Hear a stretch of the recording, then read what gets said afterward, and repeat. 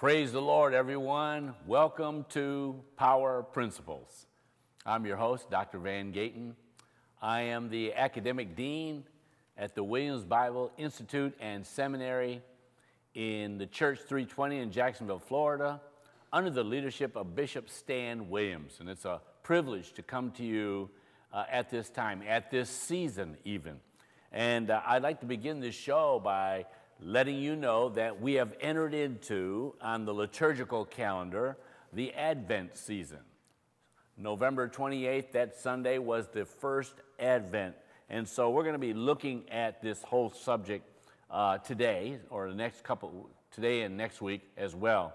But before I delve into the scripture with you, I want to encourage you once again to call your friend, call a neighbor, and also to check out my YouTube channel, Dr. Van Gaten at Power Principles, on the YouTube channel. And also, if you're interested in getting some of the teaching I've done here at the Williams Bible Institute and Seminary, it is available online. So you only need call in to the, or text into the Church 320, and they'll give you the details, but it's available online. All the things I've taught. So, and I've written a book, The Good News for Racism, From Liberation to Reconciliation. And it was out of my dissertation for my doctorate at Reformed Theological Seminary. So let's get into the text. And if you have your Bibles with me, I want you to turn to Luke chapter 1, verse 26 through 38. We're going to delve into that particular pericope, but I want to give you a little information about it, that the thing we need to understand is that there is a song here. It's called the Magnificat, Latin, all right? And it's a song that Mary sings as a result of finding out that she is going to birth Yeshua as HaMashiach, the Messiah, all the way back to Genesis 3:15. The promise had been to Satan. God said, listen, your seed is going to fight against another seed, the holy seed, coming through a woman. He's going to crush your head, and you will bruise his heel. That's the first preaching of the gospel. And so Mary happens to be the one by election. This is an election. God decided who he wanted to have the incarnation take place through, all right? And so if we go to verse 26 of Luke chapter 1, it reads, "And in the 6th month, God sent the angel Gabriel to Nazareth, a town in Galilee, to a virgin pledged to be married to a man named Joseph, a descendant of David. The virgin's name was Mary, and the angel went to her and said, 'Greetings, you are highly favored.'" Highly favored, you know, and that's important. The Lord is with you. In order to be highly favored, the Lord's got to be with you. And Mary was greatly troubled at his words and wondered what kind of greeting this might be. But the angel said to her, "Do not be afraid, Mary. You have found favor with God. You will be with child and give birth to a son, and you shall call him Jesus. He will be the great and will be called the Son of the Most High." All right? "The Lord God will give him the throne of his father David, and he will reign over the house of Jacob forever. His kingdom will never end." And, you know, Mary went on to say, "How can this be, seeing that I'm a virgin?" Well, the angel says in verse 35, "The Holy Spirit will come upon you." Okay, I'm going to stop right there a minute because there's a couple points I want to make right there. First of all, we should note the fact that God sent the angel Gabriel to Nazareth to talk to Mary. And the point that I want to make here is that we need to believe God today, that God knows where you live. God knows where I live.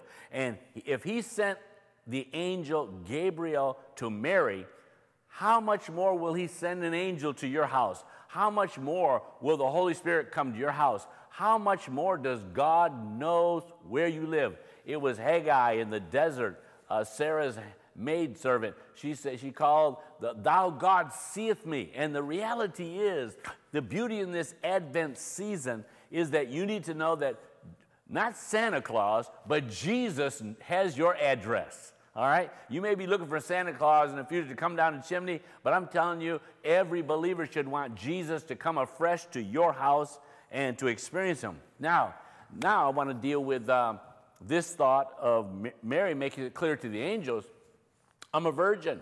I've never had a man. How am I going to do this? And she is told that the Holy Spirit will come upon you.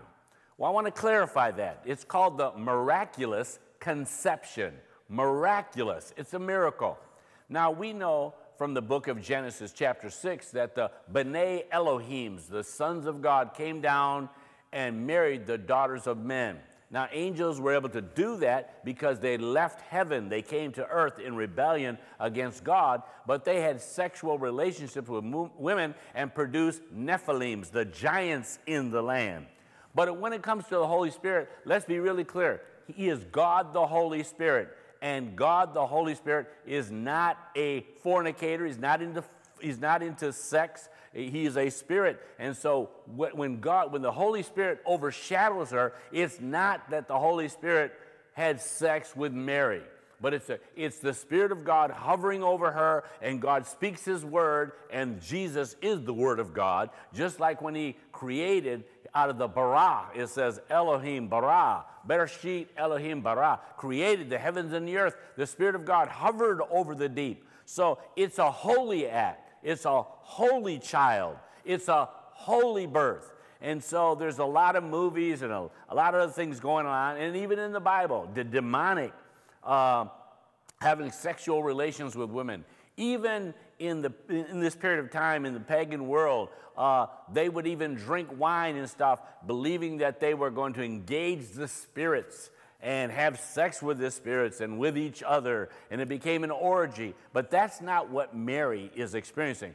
This holy child is going to be in you. This is a sovereign, holy act of Almighty God, and it's supernatural, it's miraculous. And again, I come back to the point that what a great day that Mary had, that the Lord visited her. But also, she had what we call a triadic birth, a triadic birth. And the Jews believed in this even at the birth of Christ. They believed that any birth required a mother, it requires a father, and it requires the Spirit of God. And there is truth there, that even in the natural today, that yes, mothers and fathers have sex relations and produce children, but ultimately the Spirit of God has to be there, or that child will not be born, or the supernatural act, or even the ability. How do we gain the ability to even have children if it is not a gift from God? That's exactly where it comes from, all right? Now, let's get to the Magnificat, because Mary's response, you know, in chapter 1 of Luke's gospel, she goes to visit Elizabeth in this story, but I'm moving down to verse 46 because that's where we really want to go today, verse 46. And it's called in my Bible, Mary's Song, or the Magnificat, all right? And she begins, and there's some points that I want to cover today. Now, you may be wondering, he didn't say anything about politics today. He didn't mention anything about, well, just hold on, I have not forgotten where we are. But this is the Advent season, and November 28th was the first Sunday of Advent, and the issue in the Advent season is that of hope. That's the theme of that Sunday, of that time, hope. And it is the hope that we find in the Magnificat as well, the hope that is found there. But she says, oh, my soul glorifies the Lord, and my spirit rejoices in God, my Savior. For he has been mindful of the humble state of his servant. From now on, all generations will call me blessed. She's highly favored, will call me blessed. For the Mighty One has done great things for me. Holy is his name. Holy is his name. Verse 50, his mercy extends to those who fear him from generation to generation. He has performed mighty deeds with his arm. He has scattered those who are proud in their innermost thoughts, and he has brought down the rulers from their thrones, but he has lifted up the humble. This is Mary still singing. He has filled the hungry with good things and sent the rich away empty.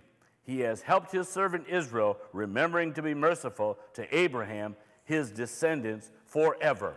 So there are just three major themes. Now, I want to say before I cover that you can also find in 1 Samuel chapter 2, verse 1 through 10, that's where we find the song of Hannah. She also sings a song as a result of God favoring her to bring Samuel forward. So in 1 Samuel chapter 2, verse 1 through 10, you'll find that she's singing a song as well. And it correlates well with Mary's song. All right? Now, it's important. There's 3 points I'm going to cover, but it's important that some have said that religion is the opiate of the people. Religion is the opiate. In other words, it'll make you go to sleep. It makes you somber. It means you're not engaged. You're not, you're not considerate of anything. You're not doing anything. You just kind of it reminds me in the old days, we would be at parties and people would be doing drugs, and that includes me. And, after you get high, you just kind of lay on the couch and you didn't care what was going on. Well, a lot of philosophers, a lot of atheists believe that religion is the opiate of the people. It makes you dull to what's going on in life instead of engaging life and living as you ought to. But I want to counter that argument. I want to counter that statement that the Magnificat is the most revolutionary document in the world. The Magnificat. This song is the most revolutionary document in the world. So what kind of revolutions are we talking about? Well, first of all, there is a moral revolution. A moral revolution. Christianity is the death of pride. Christianity is the death of pride. And so it's important that we recognize that to come to God, one must humble themselves. Now, the Greeks in the time of Jesus, they didn't like humility and they loved pride. But when you become a Christian, you embrace humility and believe God to deliver you from pride. And by the way, you can be proud and rich, you can be proud and poor, you can be proud and educated, you can be proud and unlearned. It doesn't matter. It's part of the fallen human nature. But when you become born again experience requires a degree of humility because you've got to get off the throne of your own life and let Jesus sit on the throne.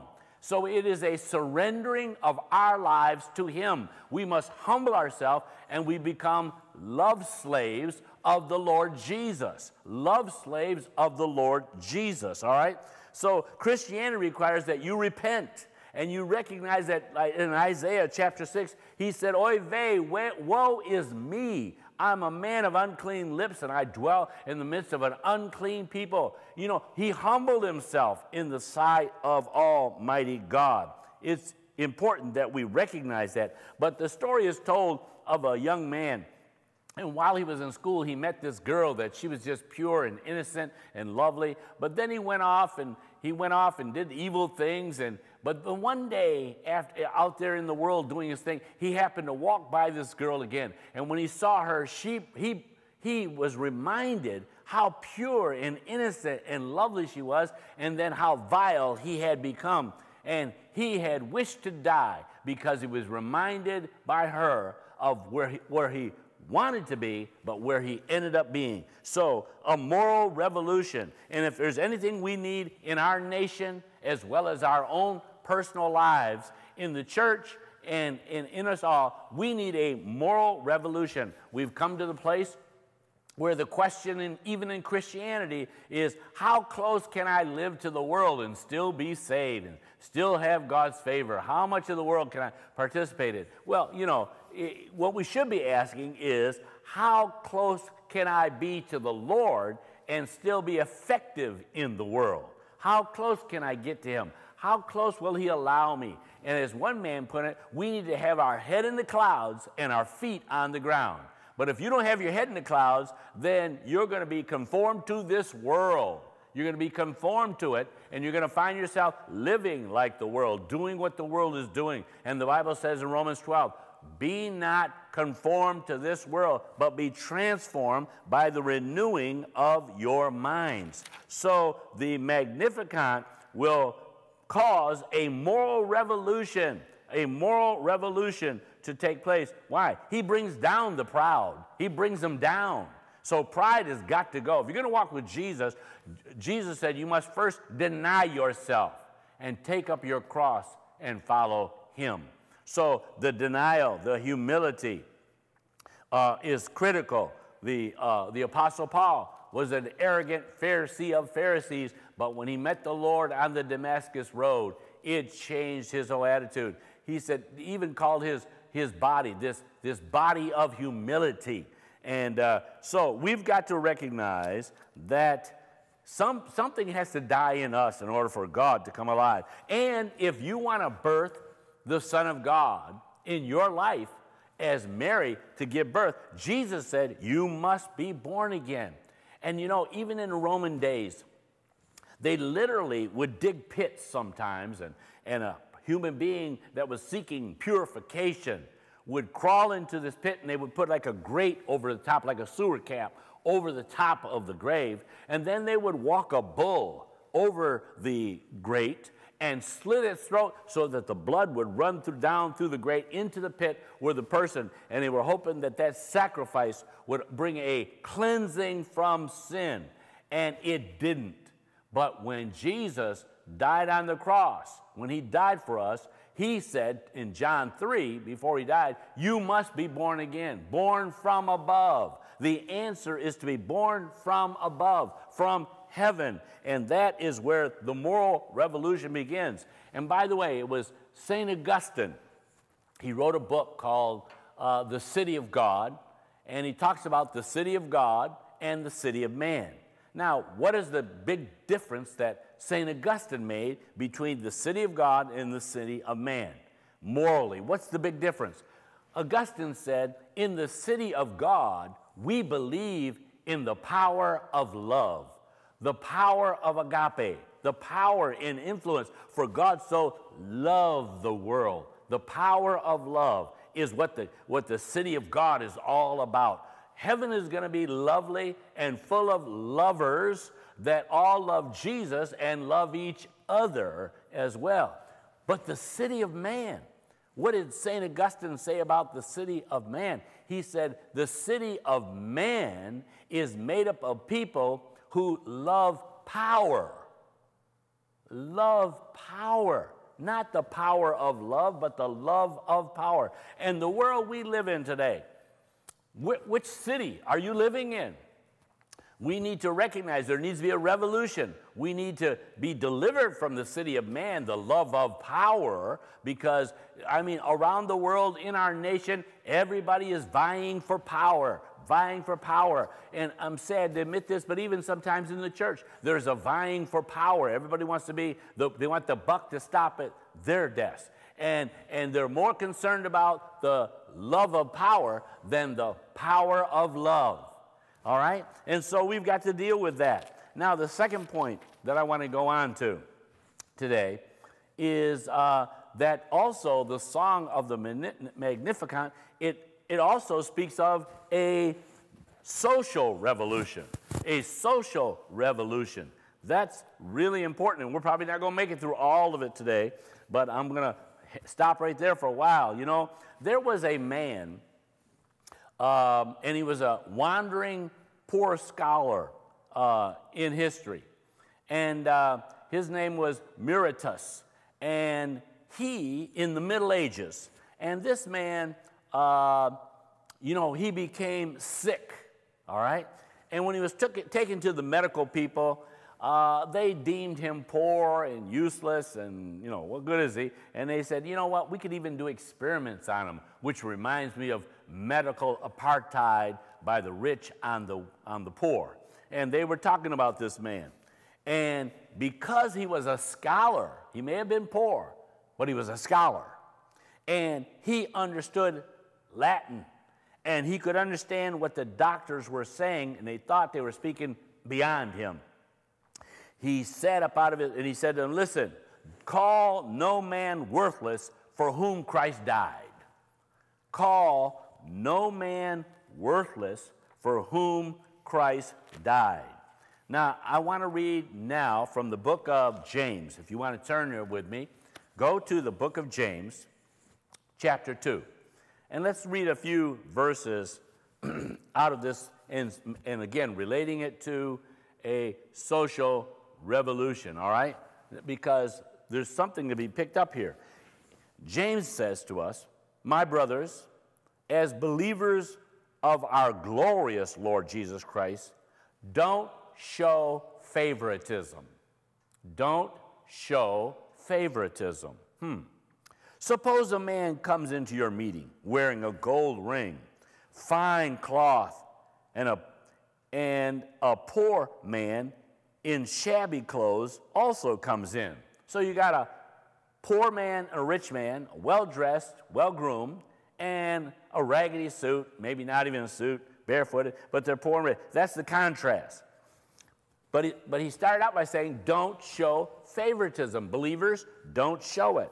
Now, listen to what he goes on to say. And it's, you know, we're practicing yeshiva right now. We're in exile with the text. We're looking at the text, and we're siloing into the text, all right, which is our experience in God. And we're asking the Holy Spirit to speak from this text to our very hearts and our very minds. Transform us by the word which is living and powerful and sharper than any two-edged sword. So it goes on to say, suppose the man comes in wearing a ring, as I read, and then he says, and you say to the man that's dressed real well, you show special attention to the man wearing fine clothes and say, here's a good seat for you. Come on in, brother, sister, come on in, and we got a special seat for you. So we're showing favoritism. Now, why is it favoritism? Because you say to the poor man, get this, you stand there, or sit on the floor at my feet. All right? Have you not discriminated against yourselves and become judges with evil thoughts? So James calls it evil to show favoritism. Evil to show favoritism. Now you say, no, wait a minute. God shows favoritism. Mary herself, you know, she was the favor of the Lord, highly favored. Well, God doesn't think like we think. God does what he does on earth with people because redemption is his plan through Jesus Christ. So if you are highly favored of the Lord, it's because God doesn't want you just personally to be blessed. God wants to make you a blessing that you might be a blessing, and that you are obligated to give out what God has given you. Abraham, father, and all the nations of the earth shall be blessed through you. Mary, you're going to give birth to the Son of God. This is what it's saying, the highly favored. You're going to give birth to the Son of God. That's just not though you can say, my baby's special, and look, God chose me to have the baby. Not you, just me. But he allowed Mary to give birth because in the end, she was giving birth to someone that was going to save the whole world. So if God shows you favor and you are highly favored of the Lord, it's so that you can favor others and be a blessing to them. That is the purpose. If you're favored and you just use it for yourself, you're going to end up cursing yourself. But showing favoritism. Now let's go on because there's some very good thoughts here. Verse 5 says, listen, my dear brothers, has not God chosen those who are poor in the eyes of the world to be rich in faith?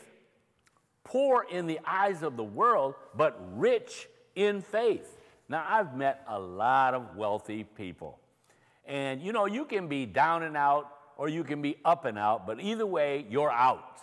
But the poor, the gospel, Jesus said, the Spirit of the Lord is upon me, for he's anointed me to preach the gospel to the poor. God has a special liking, understanding of the plight of the poor.